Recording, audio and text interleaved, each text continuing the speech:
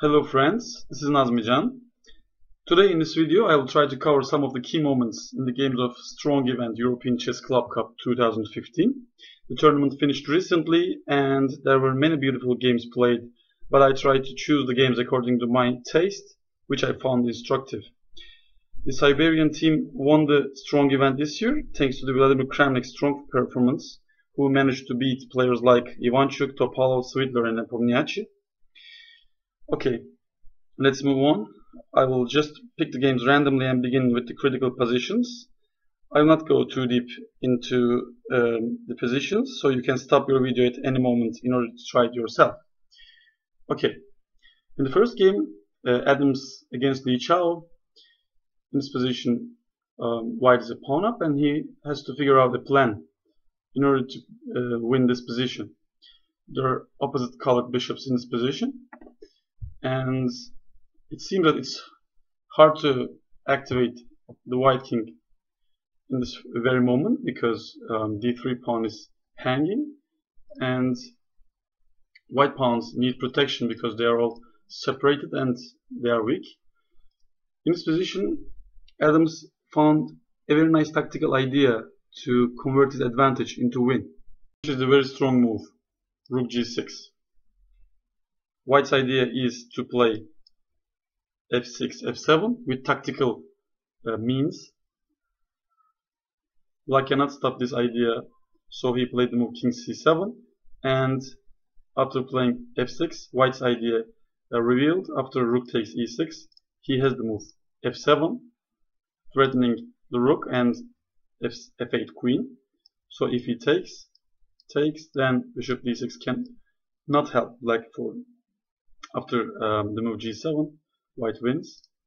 So rook d8 was played, but White's idea is achieved after f7. He placed his pawn on very strong f7 square, and now it's time for White to activate his king, possibly to d5 or even further.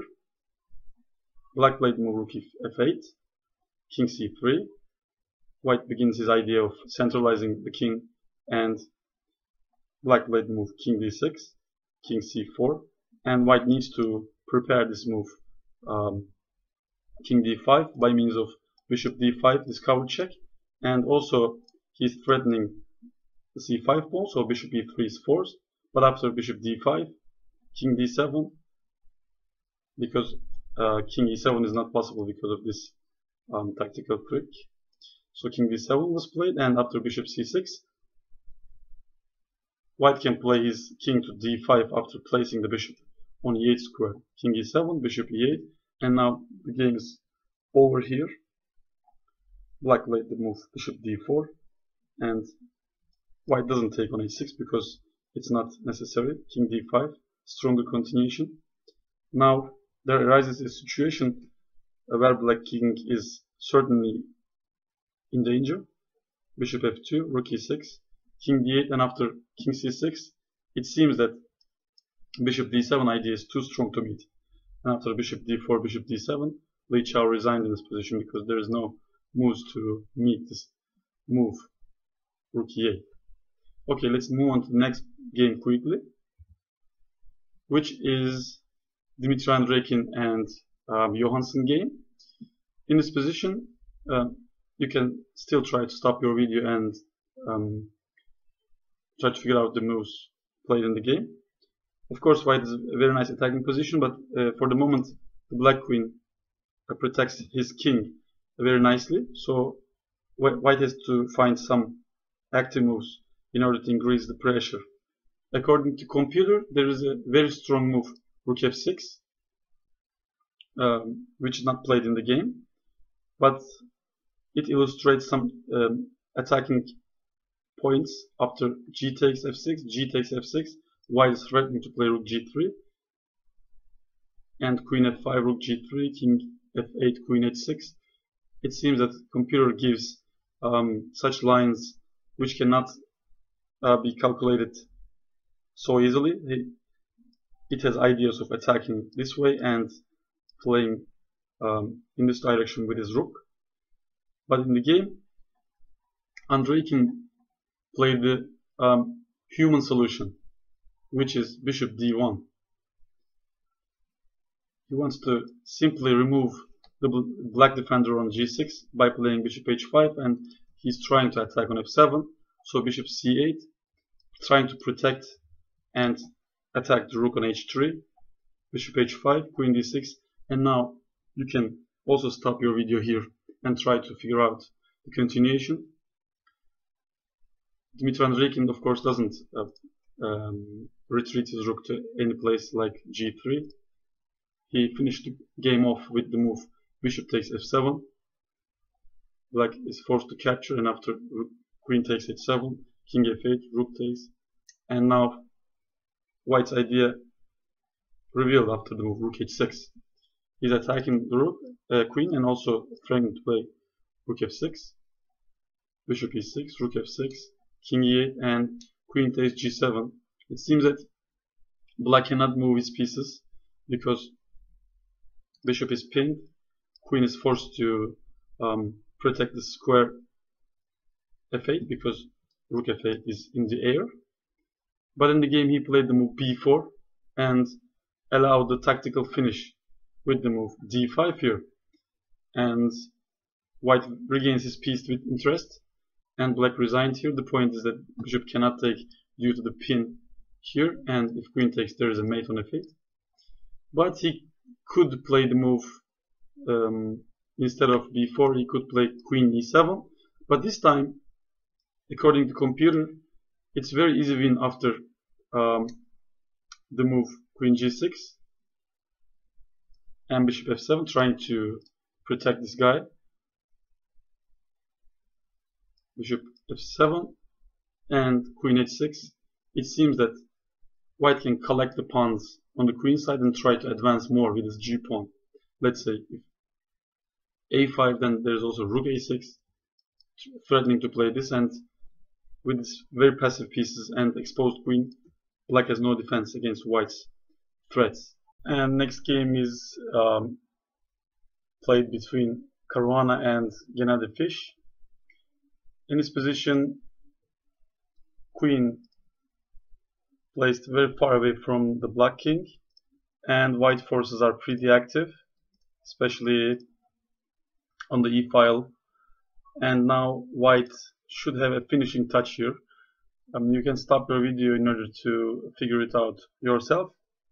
Fabiano Caruana made a nice move here, which exploits the weakness around the black king. This is bishop e7. The idea is that by attacking this f6 bishop, white will penetrate to the 7th rank with his rook. Takes, takes, takes, takes, and now black is threatening to mate in 1. White has some back rank issues, so for this reason Caruana made another attacking move with the move h4. He wants to advance h5 and also creating a loft for his king. Rook f8, attacking the queen, and queen g4. This queen has many purposes on this square. Not only supports the idea of h5, it can go e6, d7 or c8 in many lines. And queen d5, only logical looking move, centralizing the queen and trying to help black's defense. But this time, with active pieces, white gains material after rook takes b7. Now he can exchange all the pieces now. Queen e5. And now queen e4. Caruana made a transition to the rook endgame, which is perfectly winning for him after d takes e4. Rook e8, f3. Now with this rook very strong on the 7th rank, it's clear that white will have great advantage. Rook e5, trying to counterattack. b4, a5, rook b6, and after a takes b4, rook takes c6, it's clear that both pawns on b4 and d4 are weak, and after rook b5, white will gain the d4 pawn, and in this position black resigned. And let's go to the next game. This next game was played between Grishchuk and Yevgeny Nair. In this position, Nair played a very nice move. But let's check what happens after the normal continuations like knight takes b2. White can take on g6 and take on b2. And after the exchanges, takes, probably this position is still maybe winning for black, but it's complicated. For this reason,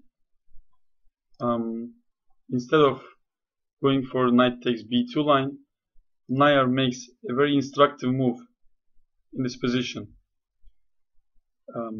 He hits two birds with one stone with the move e4, trying to get rid of this doubled pawns on the e file, and also by forcing white to take on e4, he wants to get his knight to very nice blockading square on e5, and rook takes e4 is impossible because of knight e1 stuff here,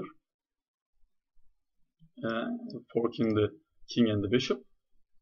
So Grishchuk played the move f takes e4 and knight takes b2. It's clear that e4 pawn blocking the bishop's diagonal and making it hard for white to sacrifice his piece on g6. Grishchuk played rook d2, knight d7, bishop b1, rook takes c3, and after some adventures, as I said,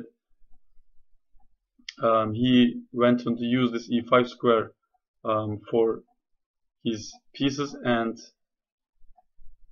gets to his opponent's king, and in this position Grishchuk resigned. Very instructive idea for Nair in this position. Okay, let's move on to the next game. And this position was reached between two players, Hare Krishna and Arnaudov. You can stop your video in order to figure out how to finish the black off here. And Hare Krishna played the move knight f6 in this position. Of course, bishop takes f6 is losing the pawn after queen takes, attacking h6, which cannot be protected any move except queen f8. Then he can take on e5. So in this position, after knight f6, king played the move h8 because king f8 can be punished by knight d7. After king h8, it's also possible to play knight d7, attacking the queen, which doesn't have so many squares because f7 pawn is also threatened. So after queen e7, white played the move knight d6, attacking f7 and c8. White wins at least an exchange in this position. Of course, rook takes can be met by knight c8, and queen takes also can be met by knight takes f7, winning the queen. So in this position, after knight d6, black resigned here. Okay, let's move on. And this is an interesting position from the game David Howell against Yerma. In this position, black has some threats to meet here. White is threatening to play knight d6, and in some lines he is looking at the b pawn also. But black has a chance to organize some counterplay against white threats in this position. And you can stop your video in order to find how to continue for black in this position. And black found the strong move knight takes e4, a very nice idea to open up the e file in order to use this pin. And queen f3 was played. Of course, the point is that bishop takes e4 can be met by knight f6, and although the b6 is hanging, there's also a threat to h3 pawn. So black has a great advantage in this position. And after knight takes e4, after 80 moves, white lost the game against his lower-rated opponent, probably because of this tactical trick. Black had the advantage and later won the game. Okay, let's move on to the next game. This is a position from Vasily Ivanchuk against Jon Ludwig Hammer. In this position, white is simply winning, but after rook e7, Ivanchuk played the strongest continuation here. You can stop your video in order to find how to play the strongest continuation for white. Of course, there are many moves winning here, but Vasily Ivanchuk simply played the move knight g4, double attack, and black has no ways to avoid the disaster. He played the move bishop takes g4, and after rook takes e7, not only white is ahead in material, he also has active position and ideas of mating the black king. And after rook takes f1, bishop takes f1, knight f5, Ivanchuk played the move queen f4, attacking the g4 bishop and pinning this knight for not to take on e7, but Hammer take on e7, and he gets mated after queen f7 and queen h7.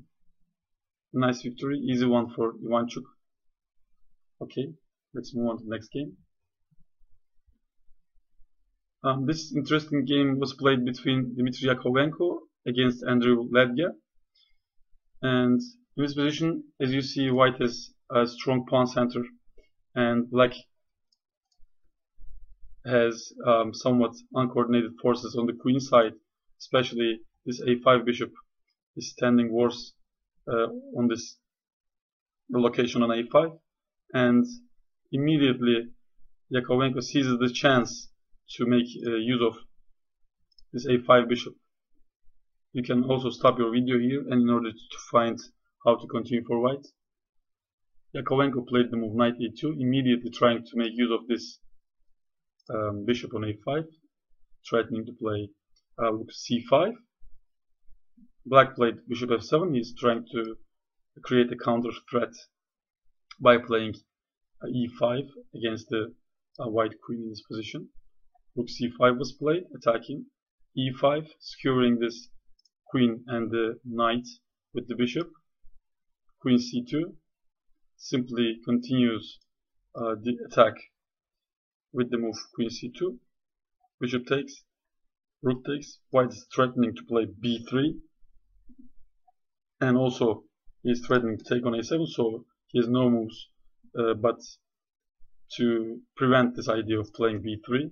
He played the move queen b4, attacking here and creating ideas of playing bishop b3, but I think this was all calculated from the beginning by Yakovenko. He played the calm move rook takes a7, and after bishop b3, simple answer queen b2, trying to exchange queens and make a transition to a one endgame. Queen e7, black avoids exchange and trying to make use of this pin on the d file by attacking also d1 rook. Rook c1 was played, and black played the move e takes d4. I also tried to analyze what if black captures on a4 with the knight.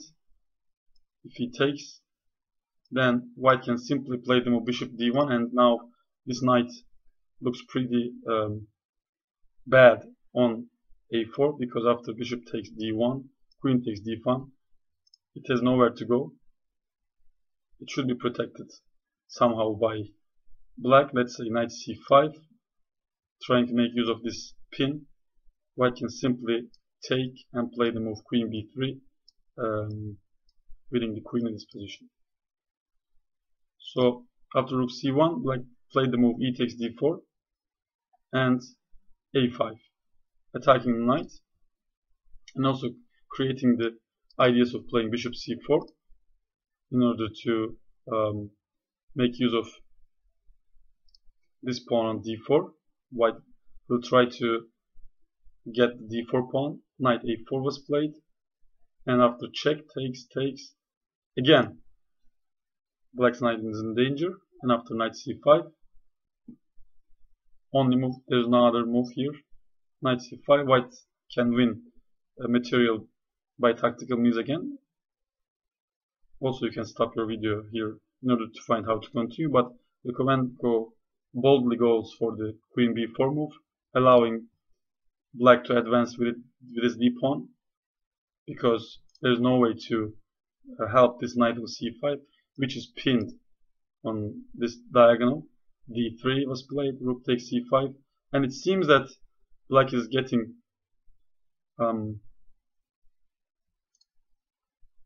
make use of this d2 passed pawn, but after queen b3 check, king h8, white simply blockades it on d1, and he will soon capture the pawn by playing probably rook c2 and bishop e3. And in this position, black resigned here. A very nice game, and I don't want to lose time and going for the next game here. And the last game for this video is the game played between Vladimir Kramnik and Jan Nepomniachtchi, and this is a brilliant example of positional play. In this position, white is better. He has the d file and slightly more active pieces. b7 bishop is locked for black, and white can simply improve by playing rook d2, protecting b2 and preparing rook fd1. But in this position, Kramnik employs a typical idea for this kind of structures, and he plays the move c5 here. He wants to play against the bad bishop on b7, and he managed to do so, and throughout the game Nepomniachtchi couldn't place his bishop on a better square. c5, sacrificing temporarily on b2, bishop takes b2. Of course, other moves are possible, like b5, but this time white can switch to queen c2, protecting here, preparing b3, and also queen e4, trying to keep this bishop on b7. But after c5, Nepomniachtchi took on b2, queen b3. This is the idea for Kramnik. He's double attacking on b6 and b2, bishop f6, c takes, a takes, bishop takes b6, queen c8. Now, as you see, both sides have their weaknesses, and black will try to play the move bishop a6 and maybe bishop b5 in the future in order to place his bishop onto a better square. But for this reason, Kramnik plays a very nice move, rook c1, preventing the idea of black playing bishop a6 and creating the ideas of attacking the c6 pawn, queen g4, trying to activate his queen, and attacking e2.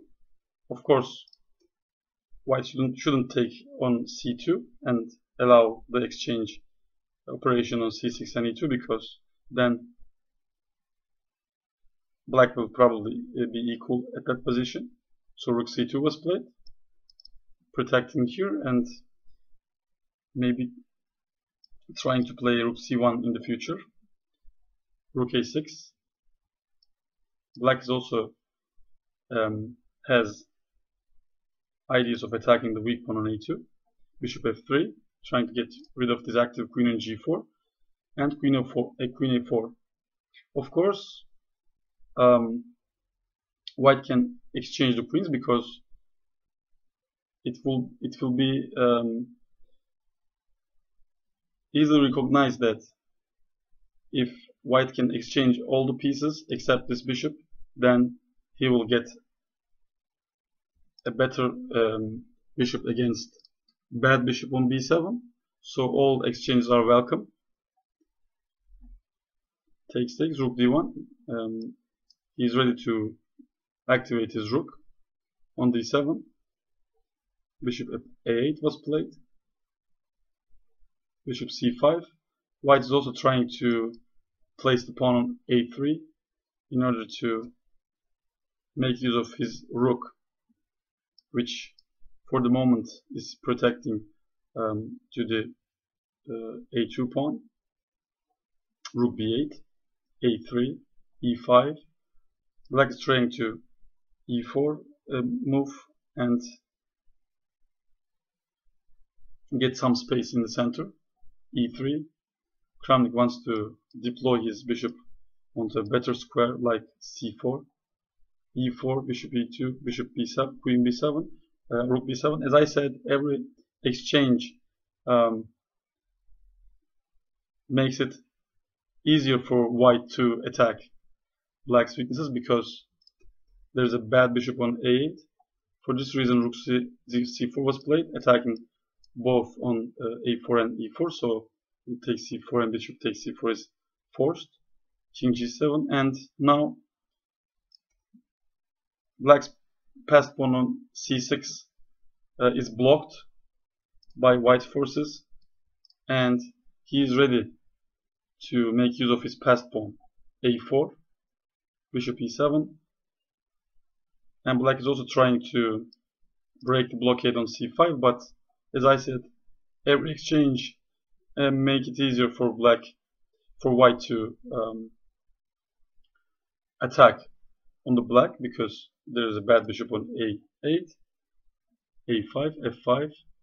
As you see, even if a c5